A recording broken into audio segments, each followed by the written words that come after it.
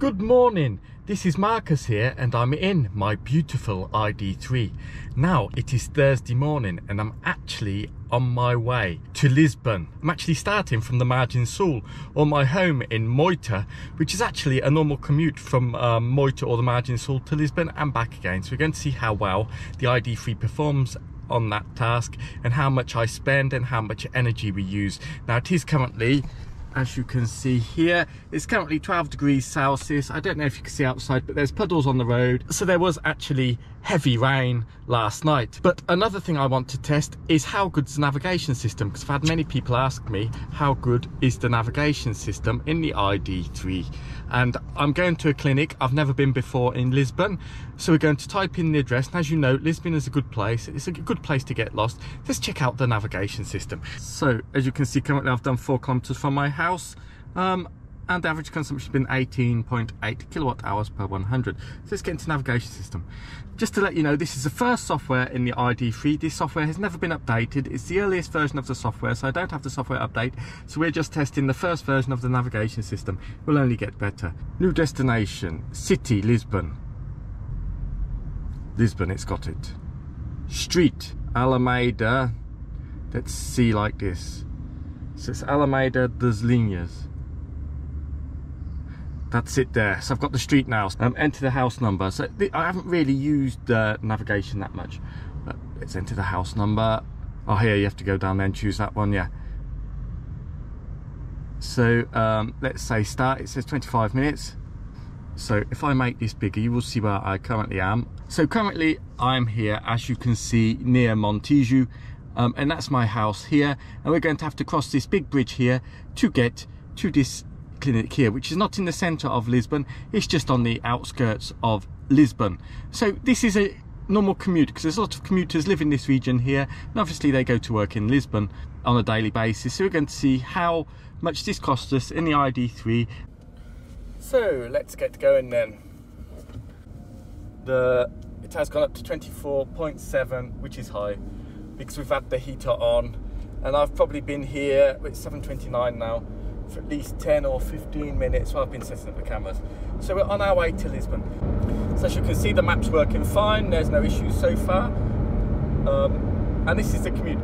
So I think this test is going to be very interesting if you do actually live in the Margem Sul and you do travel to Lisbon daily, to see how much cost saving you can be made, and if you can do this in a relaxing way on the ID3.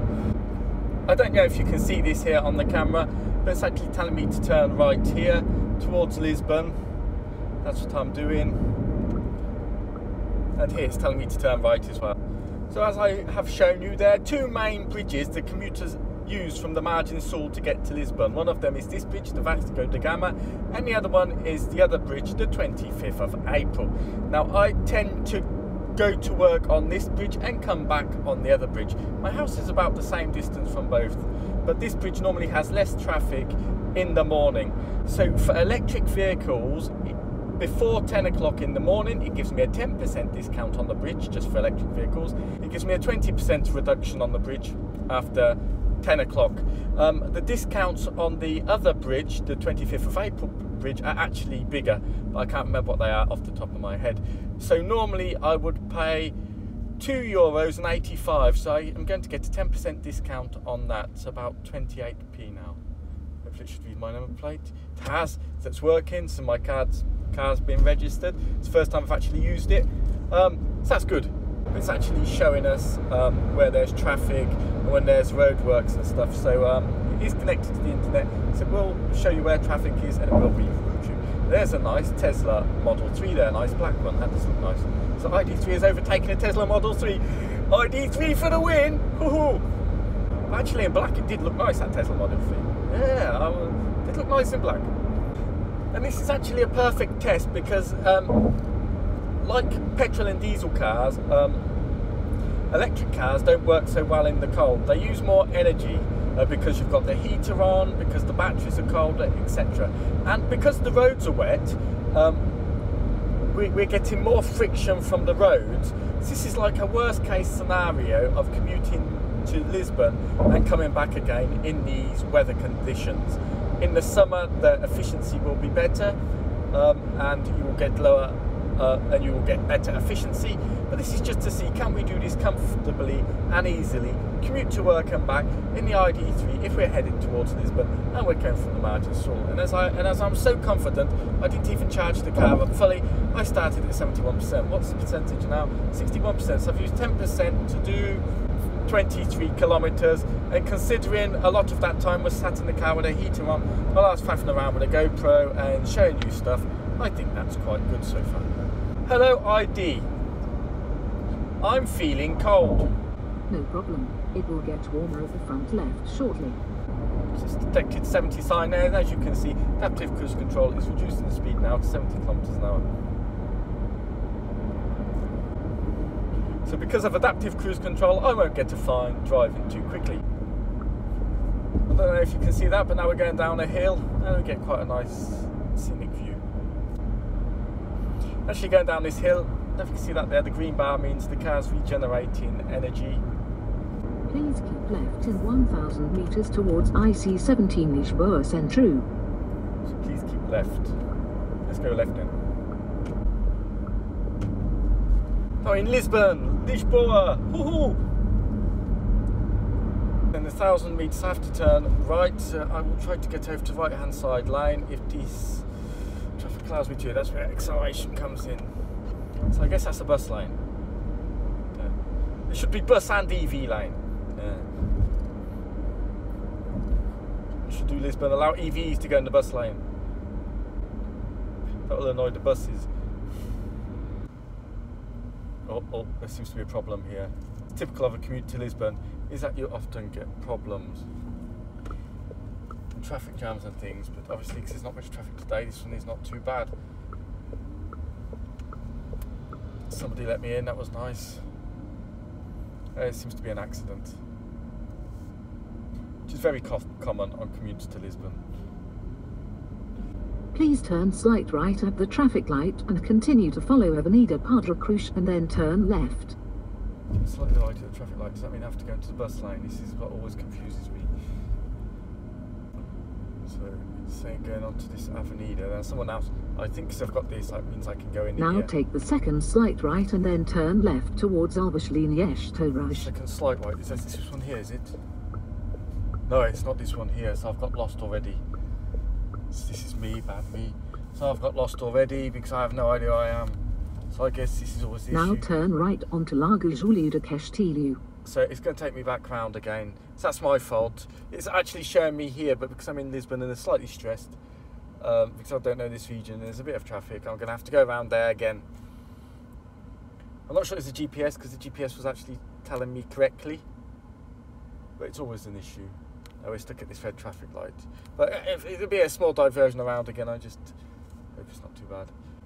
But this always happens when you're in big cities and where a part you don't know well, because I really don't know this part of Lisbon because I have never been to this part of Lisbon. Now, this area is not quite a nice diversion, isn't it? Attention, road being closed on street Rua do Alqueirão.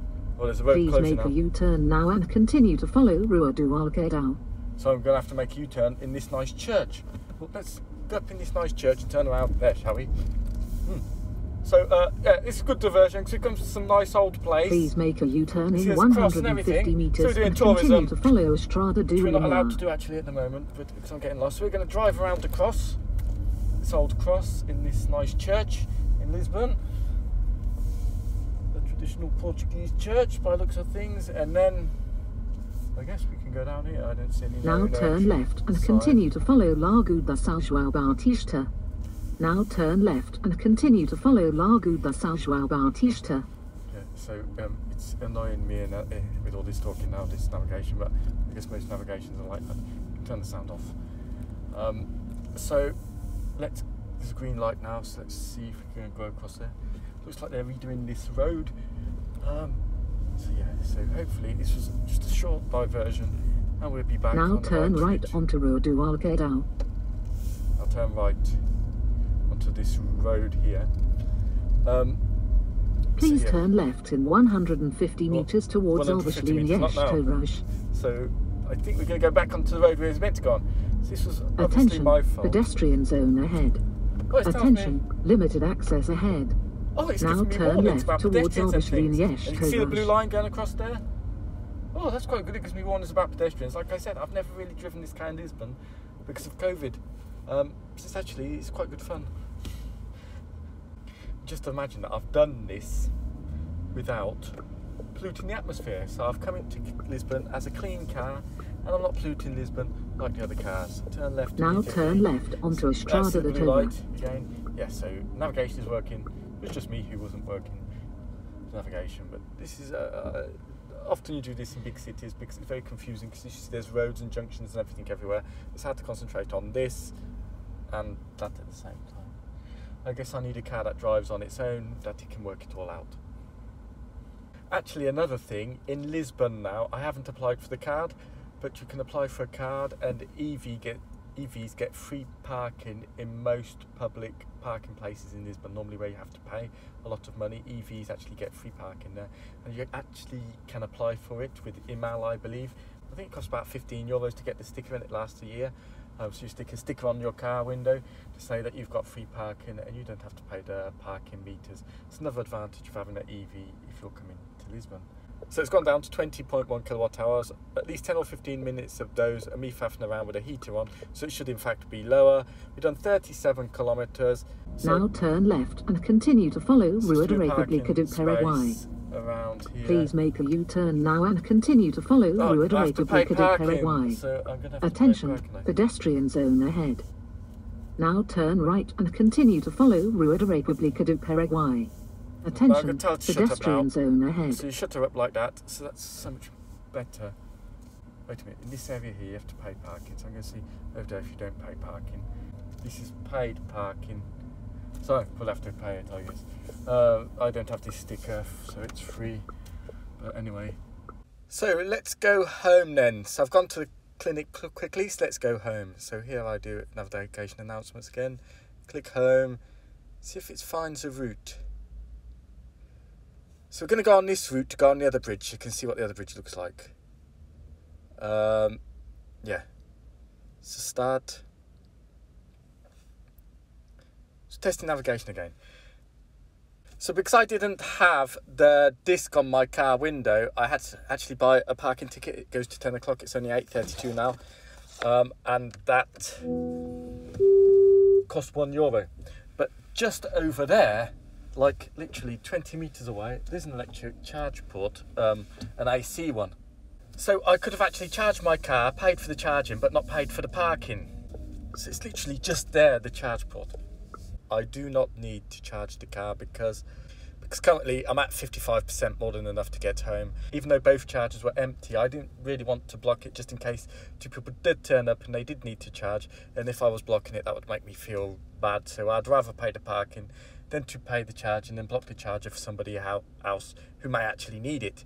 So obviously, if I came to Lisbon more often than I'm doing currently, I would actually get the disc for electric vehicles that you put in the car, and that parking point there would have actually have been free.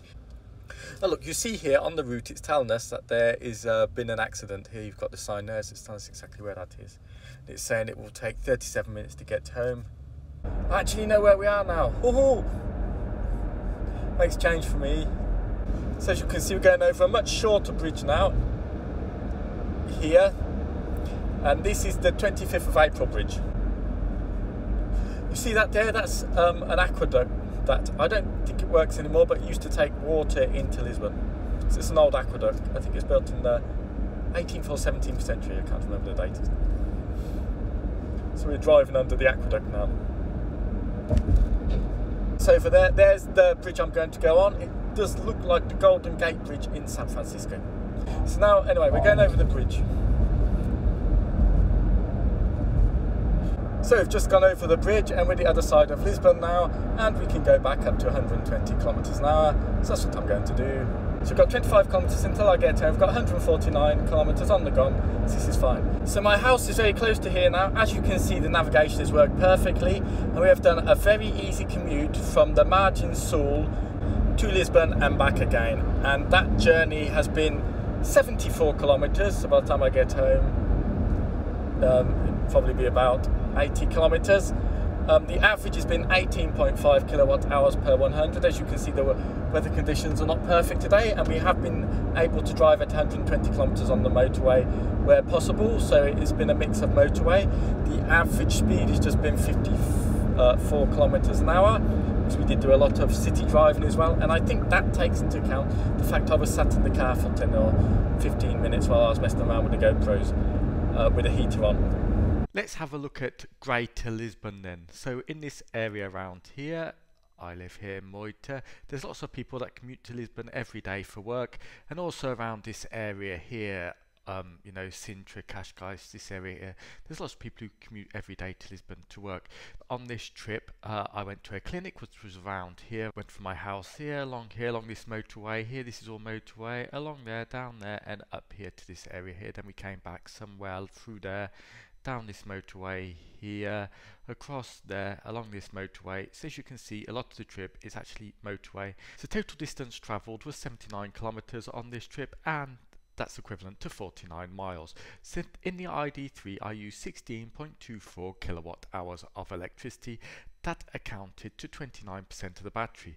Now just to say, this was cold day, worst weather, wet roads, so it used a bit more battery than we expected. So at 16.24 kilowatt hours, where each kilowatt hour costs 12 cents, if you're lucky enough to be able to charge at home, this would be the charging price at night, because the charging price in the day would be 20 cents, but as you can set the car to charge at night, it will be 12 cents.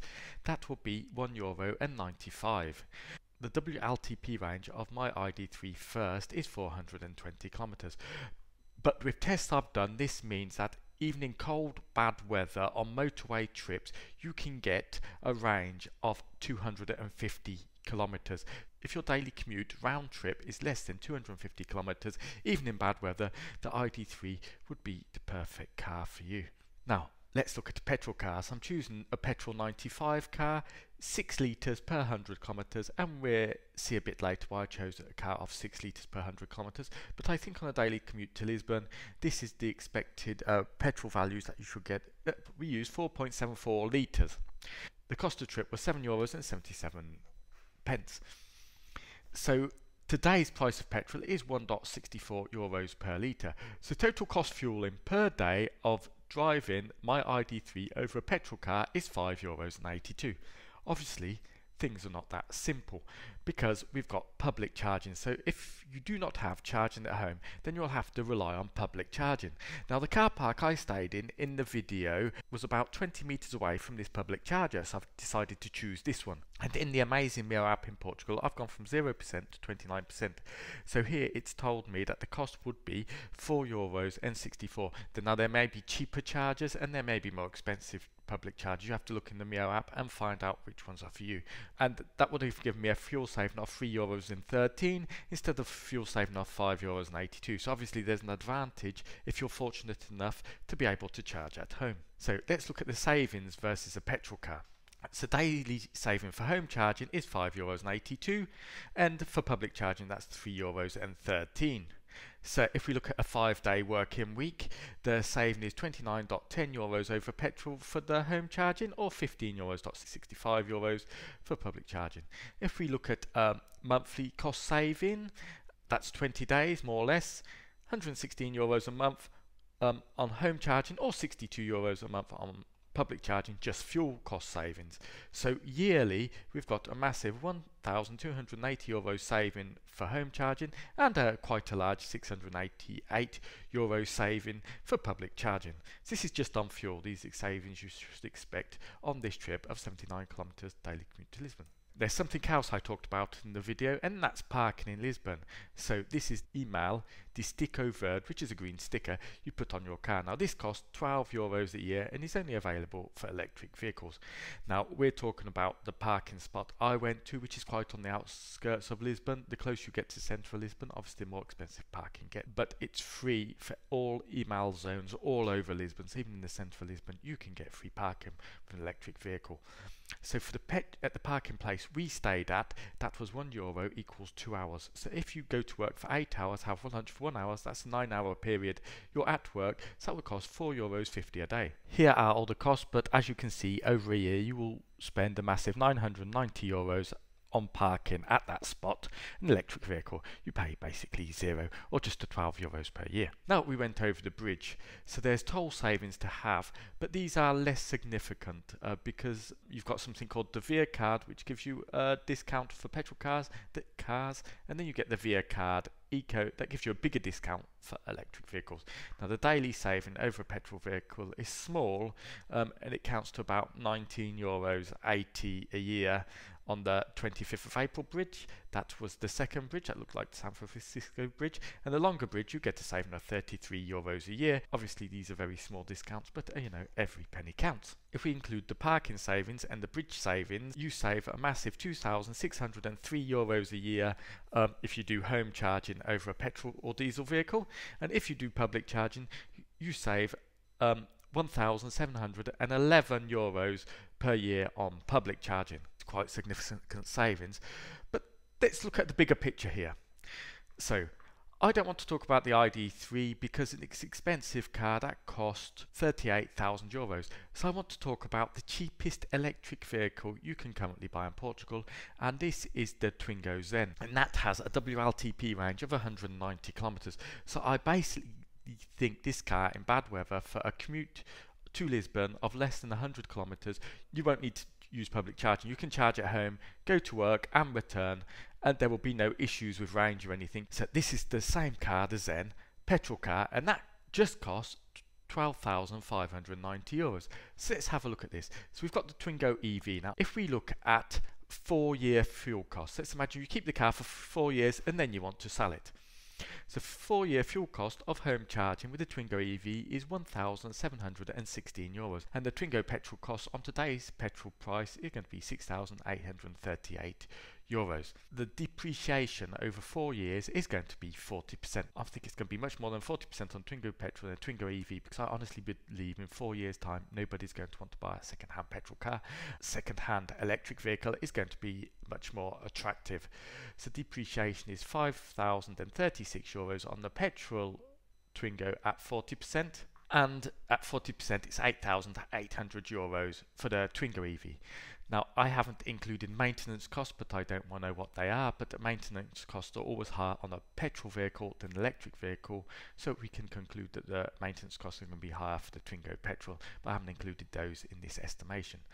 So total cost of ownership, if you add the fuel cost to the cost of depreciation over 4 years, is €10,596. And if you look at the Twingo petrol, it's €11,874. As you can see already, the cost of ownership is €1,000 less in the Twingo EV compared to the Twingo petrol. Actually, I think in reality it's going to be closer to €2,000 or €3,000 difference due to maintenance and due to quicker depreciation of the petrol car. Now, I did not include parking and bridge toll costs for Lisbon. Now I don't know if this is going to be like this for the next 4 years, or if suddenly parking will become expensive as well for electric vehicles, but let's just imagine it's going to be like that for the next 4 years. To pay the parking you have to pay €12 a year for the disc in Lisbon. That comes to €48 for the electric vehicle. Over 4 years for the petrol vehicle, this parking location, you have to see which parking location you have to pay for, but at this parking location you will, and the extra bridge cost, you will pay a massive €4,092. So that means the daily commute total cost of ownership over 4 years for the electric vehicle is €10,644, where the total cost of ownership for the Twingo petrol over 4 years is €16,000. So even though the initial price looks much higher in the Twingo EV, almost €10,000 higher compared to the petrol, over a 4-year period you've got over a €5,000 saving. Thank you again for watching. Please click subscribe, because I do have other plans, and I do plan to do a live stream for 1,000 kilometers.